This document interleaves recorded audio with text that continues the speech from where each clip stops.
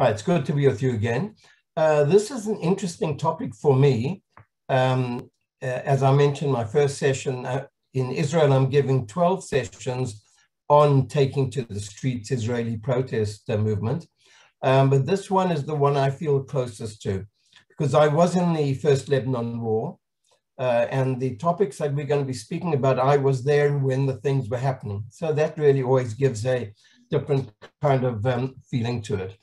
So just to a little bit of myself, and I want to make a general comment about Israel, which I think those of you who know the country well realize that.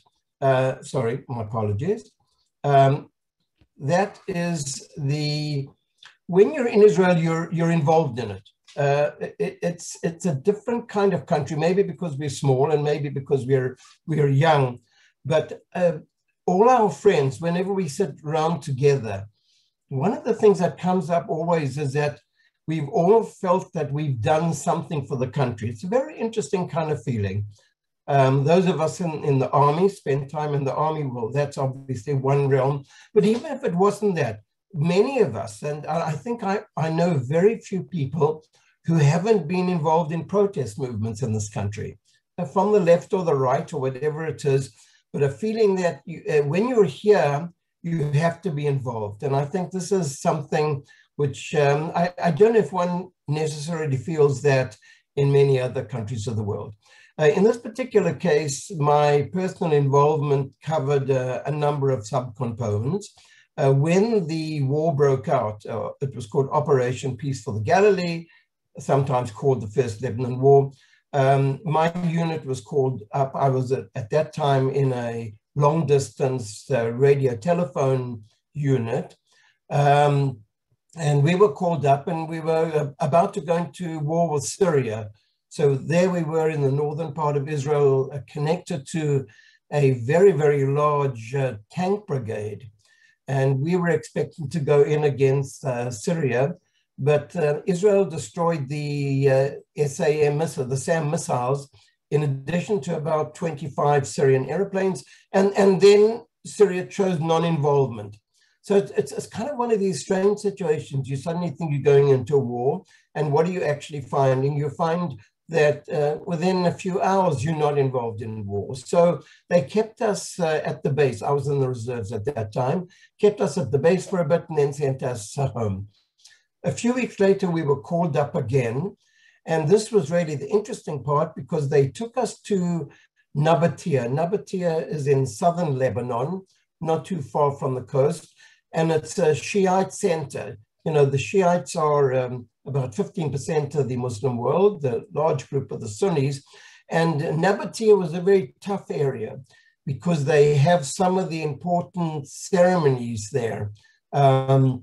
Religious ceremonies, which make it a very tense kind of area. So we were based in Nabatea there, and it was interesting for me because in the particular army job that I had, which was sitting in a kind of a little, basically a communications container with a massive amount of equipment, we would sit there for about 4 or 5 hours, and then we would have a number of hours free. There were 2 or 3 of us involved over 24 hours. And on the free time, because we were in the middle of Nabatea in the city, I actually got to know some Lebanese families. So it's an unbelievable experience when I'm thinking back now, almost 40 years, being a soldier with a gun, going over and having a cup of tea or cup of coffee with the local Lebanese population. And I really do like the Lebanese. I mean, there's something very, very nice about them. And now that I'm watching what's going on in Lebanon, it's a city in crisis, you know, I feel very close to them.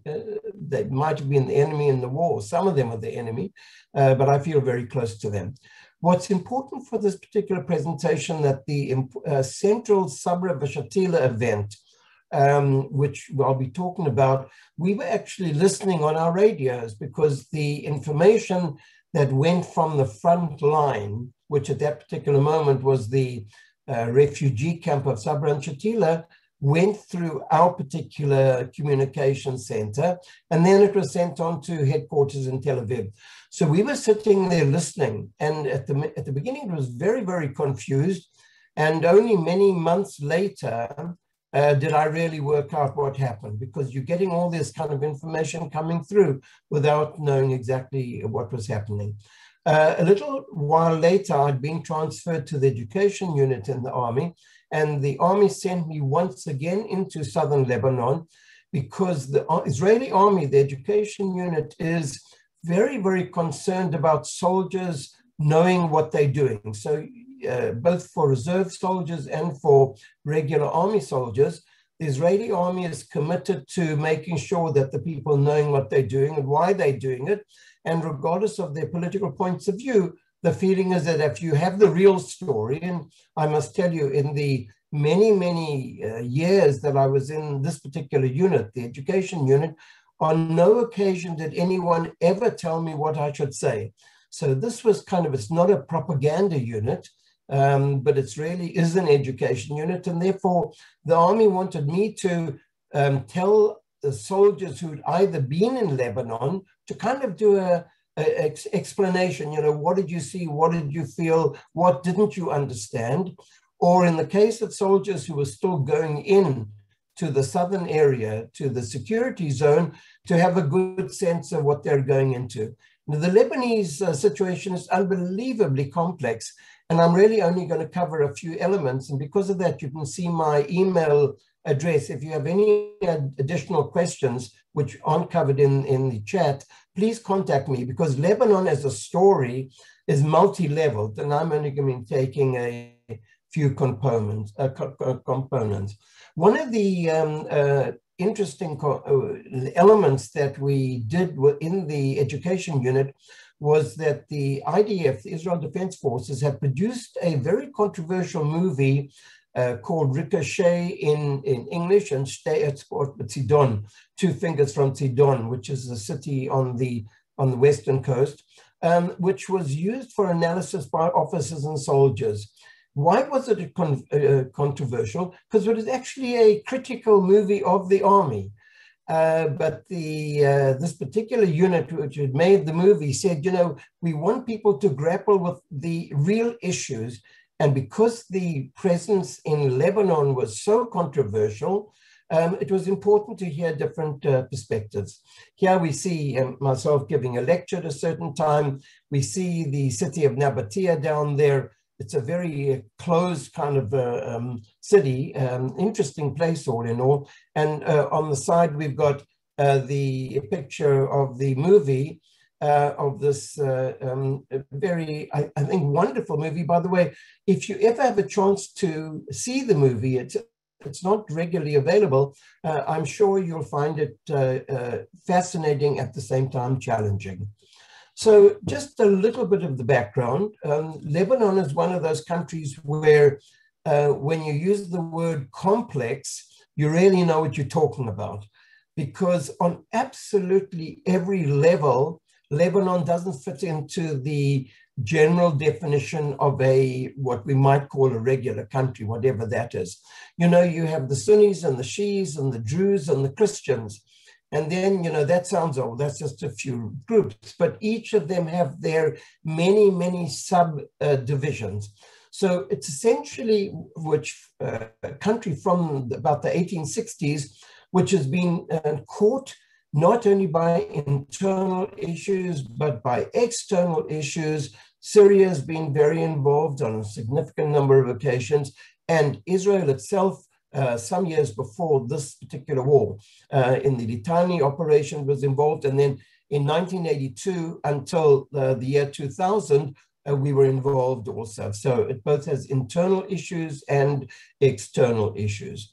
The reason why Israel went into the war is that the Israeli ambassador in the United Kingdom, Shlomo Argov, had been seriously wounded by some Palestinians.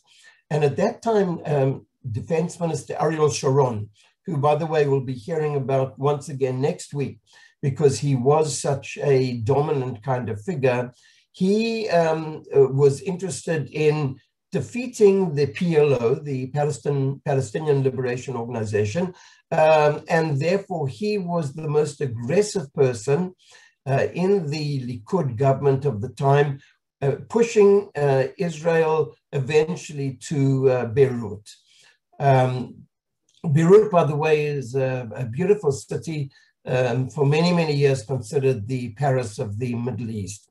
Now, a short time afterwards, Israel's close colleague, President Bashir Gemayel, who is a Phalangist, I'll mention the Phalangist in a moment, was assassinated together with a significant group of followers.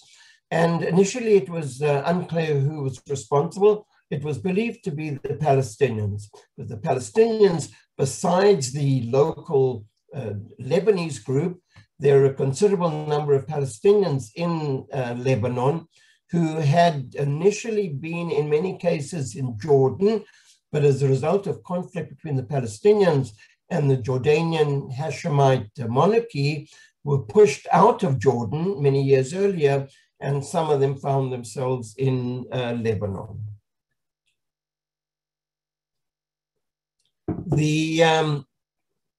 This brought Israel into a new situation, and the involvement in Sabra and Shatila was because the Christian Phalangists were close allies of Israel. Afterwards, the relationship soured, but at that particular moment, they were our close allies. In fact, I met quite a few of the Phalangists, people mainly in the intelligence unit, very Western, very sophisticated. Some of them who'd had close relationships with Israel even became very Israeli in a kind of sense. They loved going to Israel. They enjoyed Tel Aviv and things like that. However, we're concentrating on another particular issue. Between June 1982 and May 1985, significant number of Israelis were killed, over 1,200. And Israel was really, in a sense, caught, aware that many Israeli soldiers were being killed, also aware that there was tremendous division within Israeli society, which we'll come to a little later. So by 1985, Israel withdraws from a large area and comes to the security zone, which we see here. Later on, when I'd gone into Lebanon, I was spending some time here in the security zone. And until the year 2000, we were in the security zone. And in that particular year, we eventually left. 18 years in Lebanon, which makes this particular war our longest one.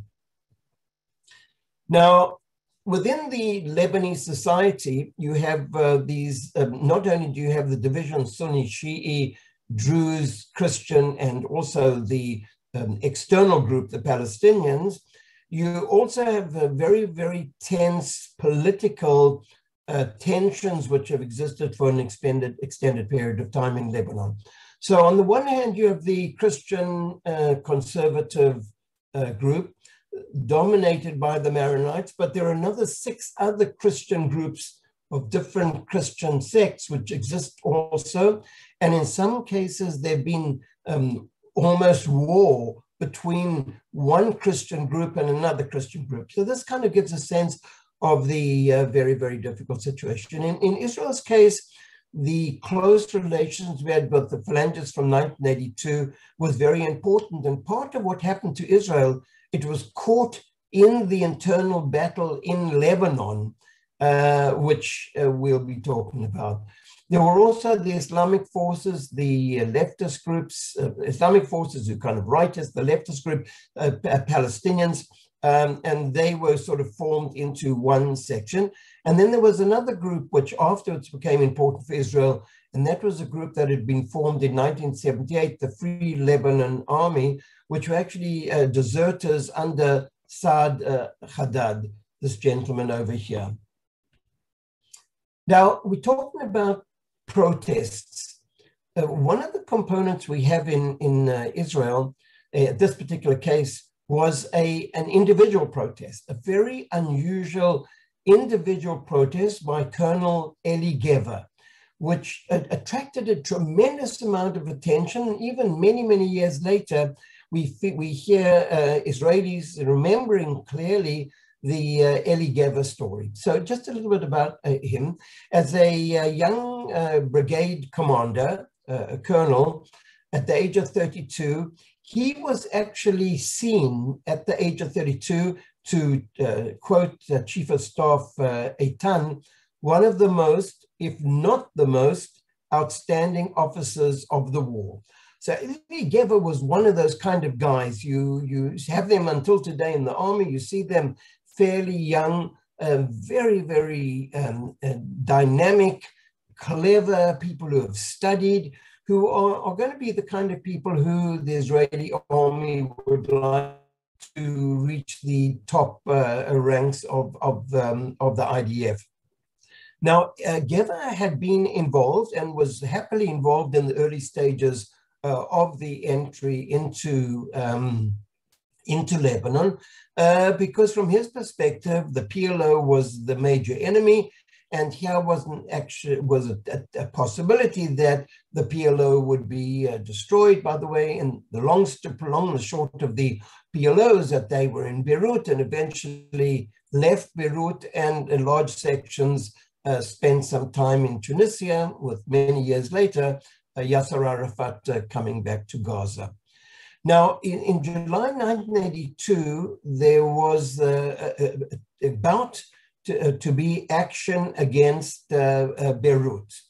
And at that particular moment, and here we can see the city of Beirut, the beautiful city over here, divided between many subsections on in the coastal area. The orders were being prepared to have an attack on the city of Beirut. And he didn't want to disobey orders to attack Beirut. And because, and I would quote him, "I don't have the heart to look bereaved parents in the eye and tell them their sons died in an operation I felt was unnecessary." On that basis, in the middle of a war, and this was already the war, but it wasn't yet the attack on Beirut, which actually turned out to be a very problematic activity, he resigned. Now, in many situations and in many armies, and when I was in the education unit, we were looking into this whole study, that would almost be something, a court case against you. I mean, how can you in a war just suddenly decide to, you don't want to be involved in it? And the possible impact on your soldiers could be tremendous. So we talked about a very serious issue. This isn't civilian life. This is military life in the middle of a war. What happened in the Israeli case, I think, says a great deal about the better part of army, any army. He was invited by Prime Minister Begin to have a 45-minute discussion. So he wasn't taken to court or anything like that. And in this 45-minute discussion with Prime Minister Begin, he explained why he felt he could not take the troops into battle and be involved in what would essentially be in West Beirut. So this brought about a massive discussion within Israeli society. But I want to give you the response of the Israeli left. Clearly, the Israeli right was horrified. But what was the position of the Israeli left? And here I want to quote Mordechai Baron, who actually I got to know because at a certain time I worked with the World Zionist Organization, and Baron was the head of our particular unit. He was a Peace Now spokesman, very defined leftist, his feeling on the Geva resignation was that he had hoped that Geva's action would not set an example of disobedience in the army or draft dodging. Here you have a leader of the best known Israeli leftist movement of the time saying, well, what Geva has done, someone who maybe in Baron's own mind had carried out had made an important decision, this was going to be worrying from a military perspective, and as Baron stated, the army must obey the government. And he continued, we don't want to corrode the army. The Israeli Defense Forces are still a precious value for the existence of the state. And I bring this up because I think, once again, many of the protest movements that I've been talking about are not only important for the actual protest itself, but I think they're good case studies in understanding what modern Israel is essentially all about. Some years later, Geber reports that he received letters and calls from army officers who told him, I understand now what you were saying. This is part of the Israeli society, very much in the education unit that I mentioned. We always encourage discussion. And here we have yet another member, Mayor Pa'il, another member of the left. And he actually commented, he made a comment that he thought that possibly 15% of the Israeli officers had supported Geva, but none of them had actually resigned in the middle of action. Here we come to the great crisis, the Sabra and Shatila massacre. September the 16th to the 18th, 1982, we find ourselves, and you can see here this very, very upsetting picture. And we'll come to the numbers just in a moment. These are the people who were killed in Sabra and Shatila. Sabra and Shatila, by the way, is a essentially Palestinian refugee camp. The Palestinians in Lebanon, although Lebanon of the Arab countries is essentially an open-minded country, but they have always had very, very strict regulations against the Palestinians, and the Palestinians are not allowed to work in a considerable number of realms. So they're a marginalized, deprived group living in these refugee camps.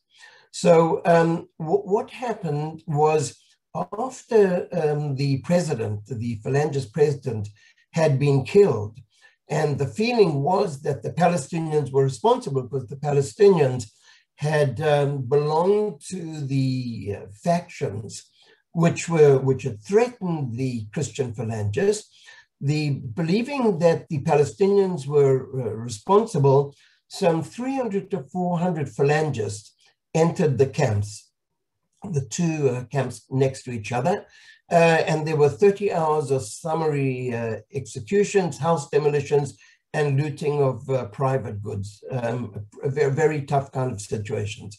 For those Palestinians themselves, if we look at who they are, many of them were victims of the 1948 war, Palestinians who call it what we call the Israel's War of Liberation, a war of independence, is Nakba, the disaster, the catastrophe in Arabic.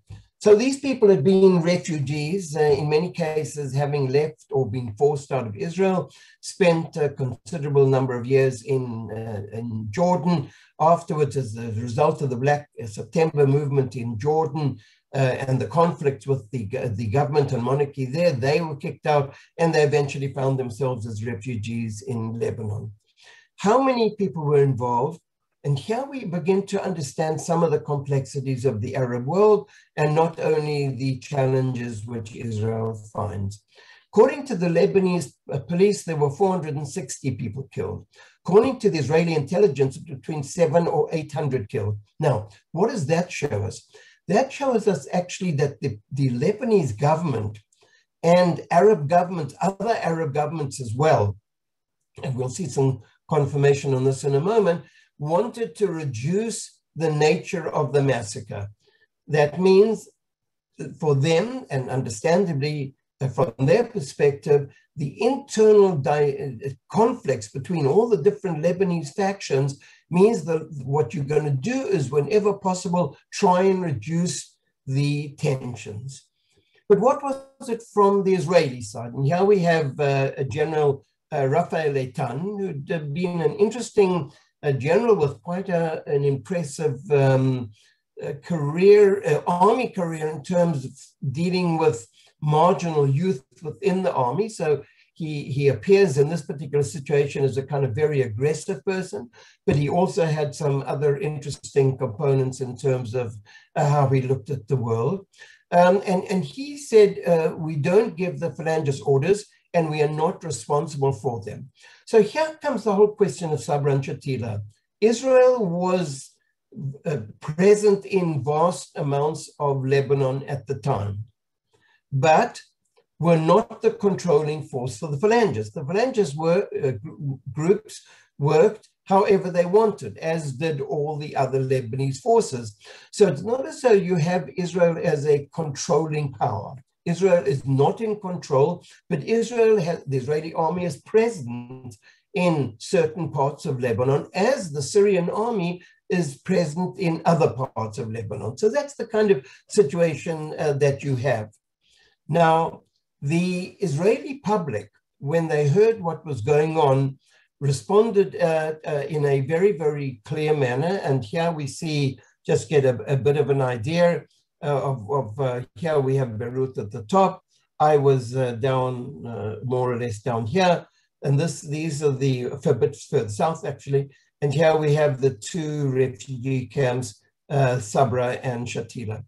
Now, the comment within Israeli society, it's a very vocal society. I think our media is excellent on TV, on the radio, certainly, and the newspapers. I think you constantly, for a small country in particular, hear a very broad range of opinions.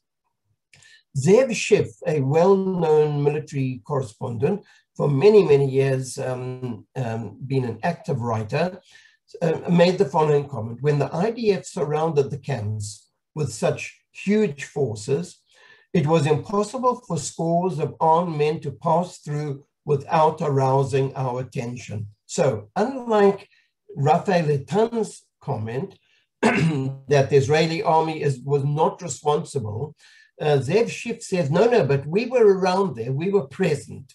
So you can't say that we didn't quite know what was going on, as had been the perspective of those people who supported the chief of staff of the time.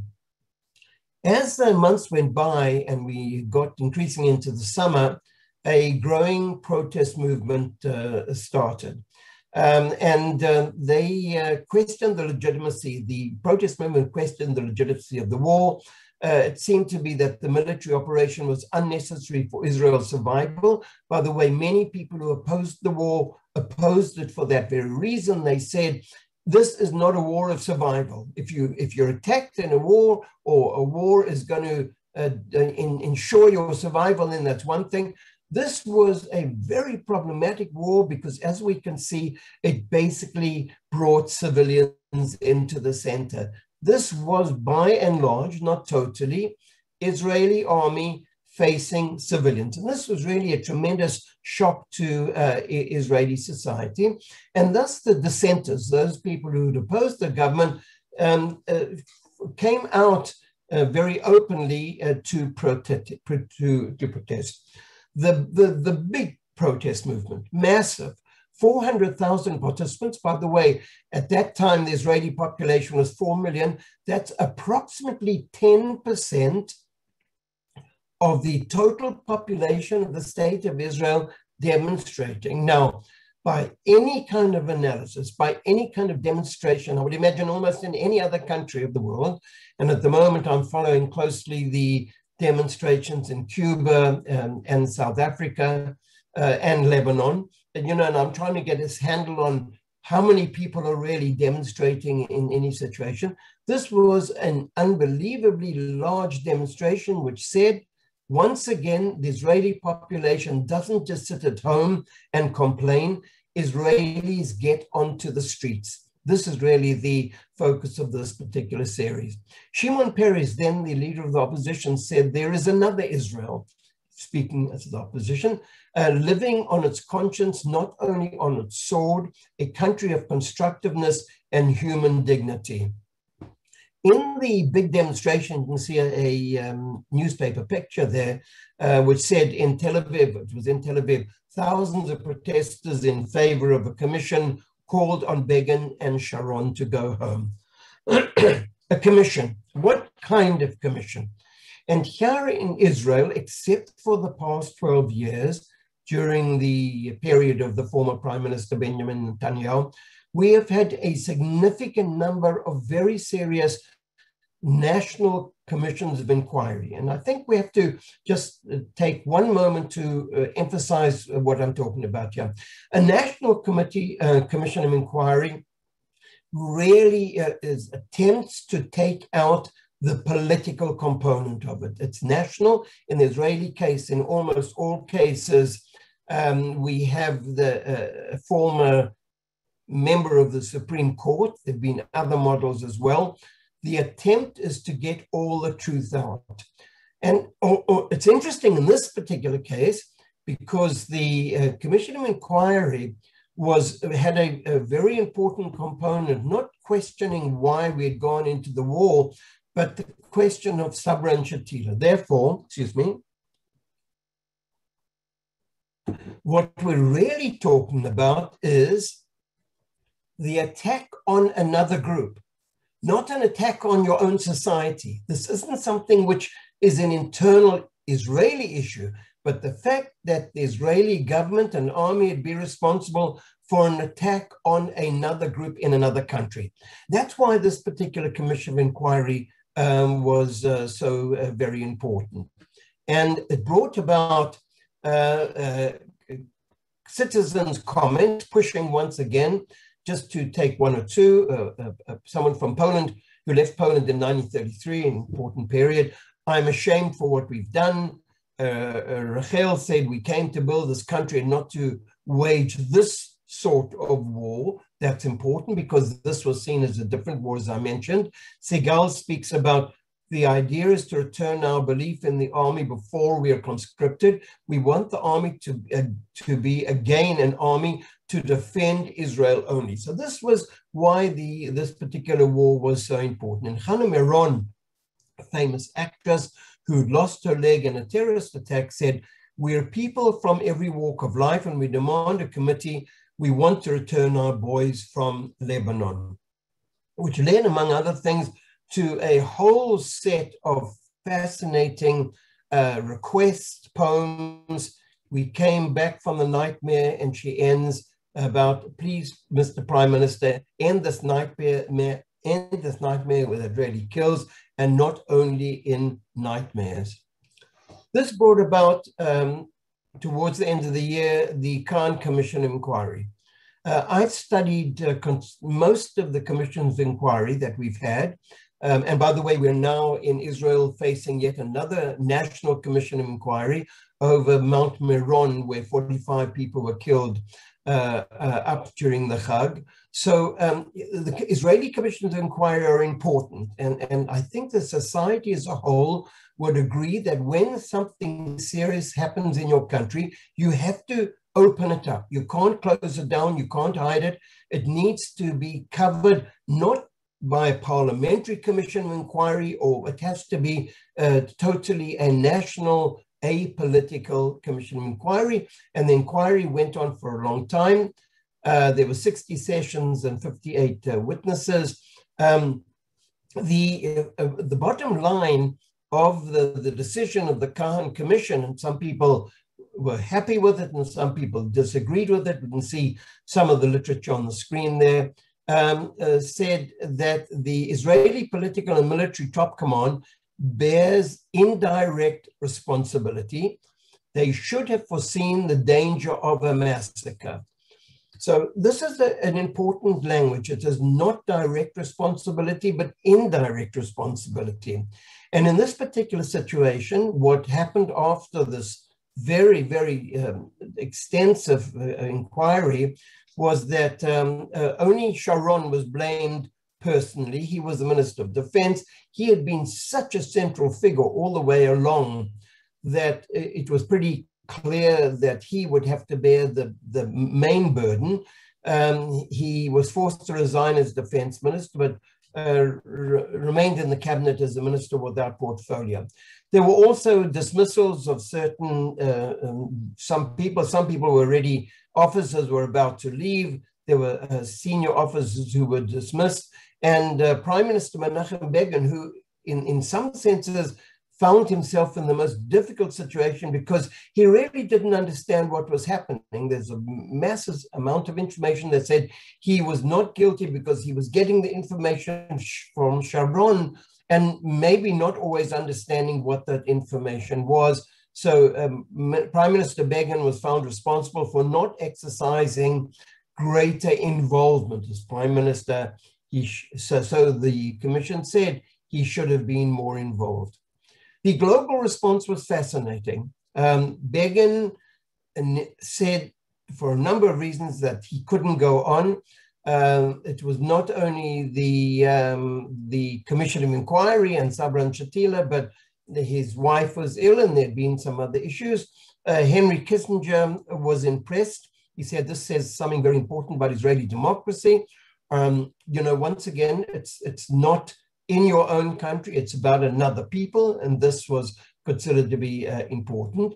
The Lebanese, interestingly, and it follows on from what I'd said earlier, did not investigate the massacre because the authorities wanted national reconciliation.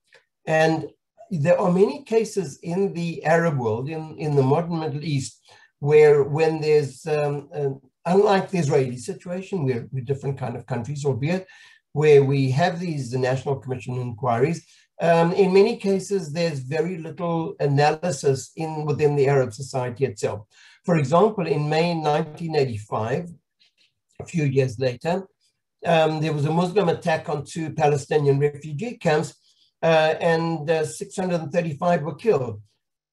We hear almost nothing about it. In October 1990, 700 Christians were killed by Syria. And once again, very little commentary on that. Poem by a soldier in Lebanon, I think, expresses one perspective, certainly not all. They announced the ceasefire, but we continued to bomb the Beirut airport and the streets and the houses. What is it with us? I loathe killing, I hate destroying, horrible, pitiful war. Why should we allow them to force us to be here? And what hence and when will it end? The hell with war. These kind of comments are very important. And I use this poem because even in my own teaching in the education unit, I would use these kind of poems so soldiers would understand that if they're having some doubts about what they're doing, they wouldn't act like Eli Geva. But at the same time, they're allowed to, and if necessary, they should feel that they're not alone in their feelings, because we are in a complex part of the world and there are going to be different political perspectives. So it's always very important for soldiers and officers to hear, to understand the complexity of many of the situations that we found ourselves in. And in this particular case, very much because of the civilian involvement. To conclude, the decision to leave Lebanon came from a number of different voices. Open Israeli society, out on the streets again and again and again. By the way, in Israel, I'm one of the presentations in the series of 12 topics is on women in protest movements in Israel. And it's quite remarkable to see how many almost women's only protest movements there are, one of which is the Four Mothers. Four Mothers were like the biblical matriarchs, Rachel, Miri, Ronit, and Zahara. And they came to the fore and I think had an influence, particularly because of a helicopter disaster in Israel where 73 soldiers were killed on their way to Lebanon. And there had already been a high level of criticism. There had been ongoing marches and demonstrations throughout the country. Once again, I want to emphasize that demonstrators in Israel essentially cover all sections of society. So this isn't kind of a one section kind of group, but the Four Mothers kind of maybe feel middle class. A chunk of them, of that particular group, were kibbutz members, but essentially I think the demonstrations in Israel over the years have covered just about all groups. There was a problem, which is kind of this chauvinism of Israeli society, where there was a kind of a question, what do you women know? You haven't been there. By the way, it's untrue. Many women have served in the Israeli army, and this idea that the army is about a man's world only, in my particular opinion, doesn't have any real validity.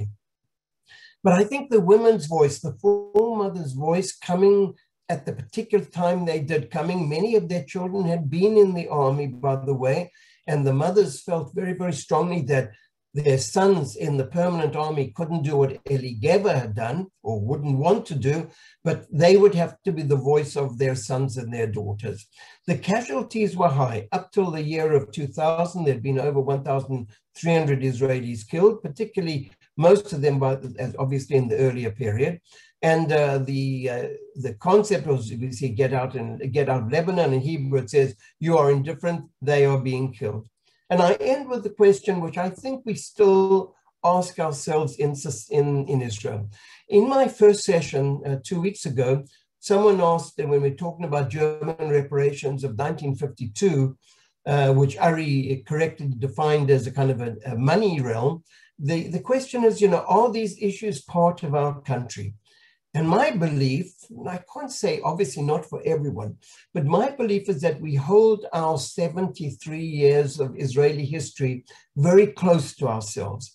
The number of occasions that I find myself in an Israeli audience, just to give a case study, a few weeks ago, we had a political lecture in our little town, and just listening to the questions of people, it was quite amazing to see how well Israelis actually know their history. Now, I'm not saying that every young Israelis, but older people, and I think when the young people become older, they kind of imbibe a great deal of Israeli history. It's very powerfully presented in our media, which is one of the mechanisms, and Israelis are by and large ongoing learners, and I think that leads to kind of this effervescent world where we ask the questions. And the hard question that we have to ask in this particular situation, and the discussion still goes on today, what did Israel gain by all those years in Lebanon? And I think that is really the fundamental question that we have to ask about this extended period in the country to the north of us. Thank you very much. Thank you. So we have time for a few questions. Please chat them in. I've been reading the chat as we go along. I'll start with the following. I'm going to share the source material that you shared with me for everyone in a follow-up, so people will get that. But there are two things that you may want to watch and read. One is Waltz with Bashir by Ari Folman. Actually, I've never seen it, but many people have seen it. And I don't know if you've seen it and you want to comment about it, but is there anything you want to say about it? It's a very important movie, and I actually didn't realize it was available. If it is available, people should watch it. Excellent. It's an excellent source. But it's recollections of someone who served in Lebanon, but it's done in a kind of a, it's a drawn film. It's a documentary, but it's done in a very unusual artistic form. It's very clever and very powerful. Yeah. And then I read Mati Friedman's book called Pumpkin Flowers, which I do highly recommend you read. It's a very quick and absorbing book about his experience in Lebanon, written very well. So those are the two things that I wanted to kind of start with. The second thing is, do you think that these protest movements had an impact on the decision to withdraw troops finally in 2000? Or how impactful were these protests is the question. I think it's hard to sort of define it exactly. We've just had a long period of protest to try and remove ex-Prime Minister Benjamin Netanyahu. So I think it's hard scientifically to put one's finger on it.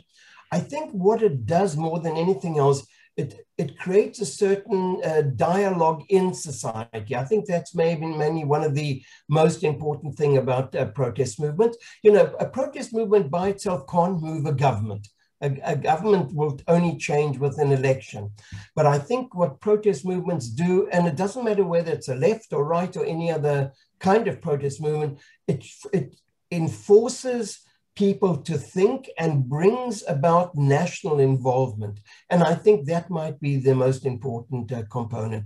And my own point of view is that societies where people are involved in peaceful process are actually healthy societies, because it means people are dealing with the issues, and you're not all in the parliament, you're not all in the Senate or House of Representatives, only a few people are there. But I think the voice of the wider people, besides social media, are important expressions. So that's how I would see the demonstration.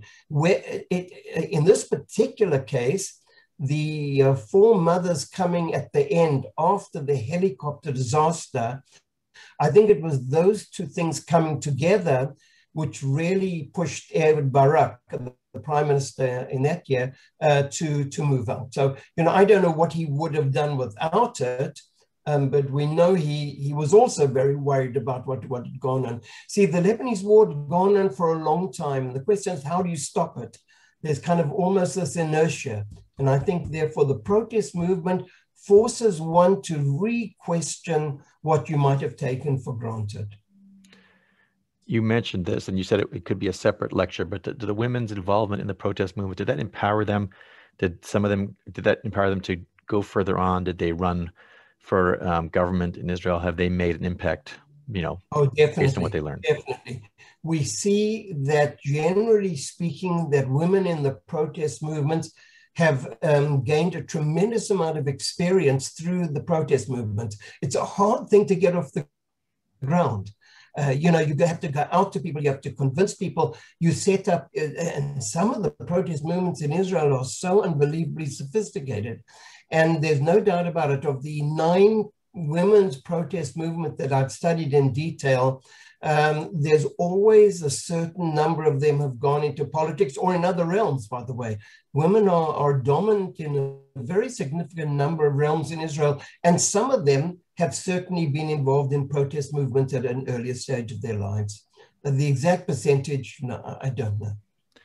Can you talk about these committees of inquiry and how they work? We have them here in the United States, and I don't know if they work similarly. How independent are they? Who appoints them? Okay, here they, as far as I know, and this is from all the many that I've read, I constantly have the feeling that these people are absolutely trying to do the best. What they do initially, the parliament appoints, in most cases, a former chief justice. Now, our Supreme Court is very different from the American Supreme Court, because it can't be totally apolitical, but it tends to be much more apolitical, certainly, than the American case. So this is, you're already starting off with a relatively high level of respect towards the judges. It's true in Israel at the moment. For many years, by the way, the hardline right wing has been very critical of the Supreme Court, but I think there's still, generally speaking, a respect. The ex-judge then calls on people who will assist her or him to establish the commission. It could be, often, by the way, it's a commission of 3 or 4 people. In the Kahan Commission, they took actually 2 judges and 1 military person. In the coming Mount Meron Commission, they actually taken a former chief judge, I think a businessman, someone with a government background, and the third one is actually a former religious mayor of Bnei Brak. So, if you're doing something on a religious topic, you obviously want to bring someone who knows the field from inside. Just to take one other case study, there's a famous commission of inquiry on an Arab uprising some 40 years ago. And in that particular case, among the 3, they took one of Israel's top experts on the Arab society. So that's essentially how it's set up. So it seems to be the norm is to have a neutral judge, to have someone who's well aware of the topic, whatever the topic under discussion, and then to have someone else who will kind of probably fit between those 2. So that's the nature of commission of inquiry. By the way, just to take the last one, the government was definitely against it. The former Prime Minister Netanyahu was definitely against it. The ultra-Orthodox leadership, political leadership, was totally against it. But I think in Israel's favor, that's going to be 45 people who were killed. It was totally chaotic. And therefore, once again, I think the commission of inquiry will be important. Beverly Jacobs notes there's a group called Women Wage Peace, and Nancy Kaplan mentions them as well. So we'll try to find something to share. Yeah. By the way, they're the largest of the last movements. And when I speak about a well-organized women's organization, they're absolutely the tops. They manage to get masses of people out. Among the things they do, by the way, because they're so sophisticated, they constantly have people in the Knesset. It means that they're people that the more articulate members are there in the Knesset, speaking to Knesset members, trying to make sure that the politicians are well aware of women wage peace. By the way, there are also a fair amount of male members of women's wage peace as well. In our last few minutes, can you give us a quick update as to what is going on in Lebanon, since you mentioned that it's a mess right now?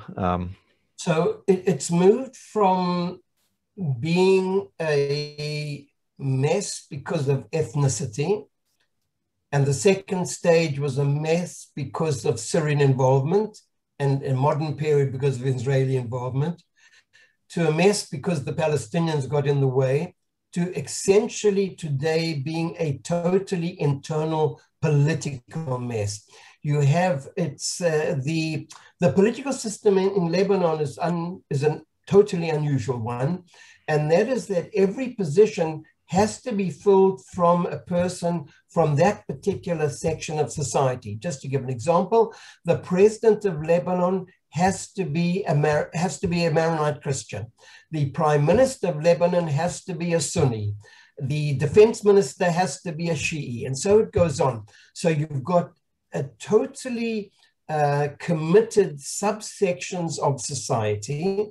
And what's happened now, that the people who are blamed for being the most corrupt are still in political power. You can't get them out. You have no replacement to the political leadership in Lebanon. And so that's really causing the crisis. That's brought about economic problems. The ongoing additional problem in Lebanon is the Hezbollah component, who are very much influenced by Iran. So once again, you have yet another outside force. Today, the main problem for the average Lebanese citizen is 2 or 3 hours of electricity, almost no gas, almost no children's powdered food for babies, almost no bread, absolutely chaotic. And the wider world has become so disbelieving of the politicians that they don't want to give money to what is just going to go into the political coffers once again. By the way, France is one of the central players here. France has always been very involved in Lebanon, historically speaking. And even France is saying, we're not going to give any money because we really don't know where it's going to go. So this is, it's a tragic sort of situation, only going to get worse. By the way, the Israeli defense minister offered to give assistance to Lebanon. On many occasions in the past, Lebanese who've been injured in whatever situation it is, have been secretly brought into Israel to be looked after in the northern hospitals and then sent back, all done very, very quietly, because the last thing that anyone would want is for these people to actually be found out that they had Israeli assistance. So it's done very, very secretly. So this is the crisis of Lebanon, a tragic society.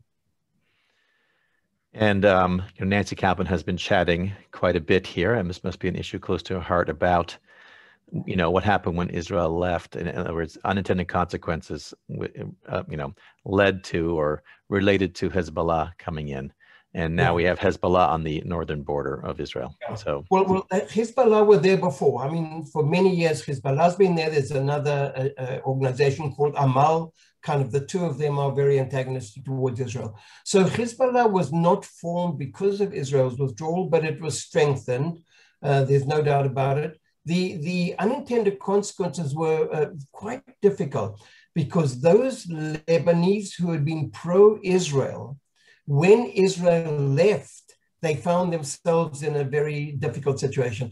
By the way, it's very comparable to what's happening in Afghanistan at the moment. We know that any Afghan person who's worked with the American intelligence, translators or whatever other position they had, when the Americans leave, what's going to happen to these people? So what happened in Israel, there were two solutions. One solution is that many of them wanted to stay in Lebanon and realized that, things were going to be tough because they'd been identified with Israel. The other situation is that certain members were brought into Israel. And at that time, there was an ongoing problem because they were put into Arab villages. It was felt that they were totally Arab, that they would want to be put into Arab villages. But in some of the Arab villages, they were criticized for having been supporters of the Israeli army. So as Nancy mentions, always unintended consequences of war. I think it really doesn't matter what kind of war and when it happens, there are always things that happen afterwards. My belief, by the way, is don't go into war until you know how you can get out of it. So this is, I think, just one other case study when I would say, try and avoid war where possible. Thank you. So thank you for this program, the third in our four-part series. Next week, we talk about the government against the settlers and Gaza 2005. Israel is, full of great stories, challenging stories, and that is certainly one that many of us remember. So we look forward to seeing you all back next week for the finale in our series. Thank you for joining us today. Don't forget, we hope on Tuesday, July 20th, 10 a.m. to meet some Bedouin of Rahma for the sister city of the town in the Negev that we are doing our three-part series on, Yerucham. So I'm wishing you all a meaningful Sunday at Tisha B'Av. And Paul, thank you for, once again, teaching us. And lots of fans here in the CSP world from Orange County, including Steve Shulkoff and Mickey Shulkoff, who I can see there. It's good to see they're still hanging around CSP. And of course, Bernice Watkin. I don't think Bernice talks to Mickey. Well, certainly not Steve, but maybe Mickey. I don't know. And also new people. Nancy Kaplan, thank you so much for your input. And I will share your recommendations with our group. Rosella Bernstein, it's good to see you. Take care, everybody. Have a great lunch break in California. Thank you. Bye.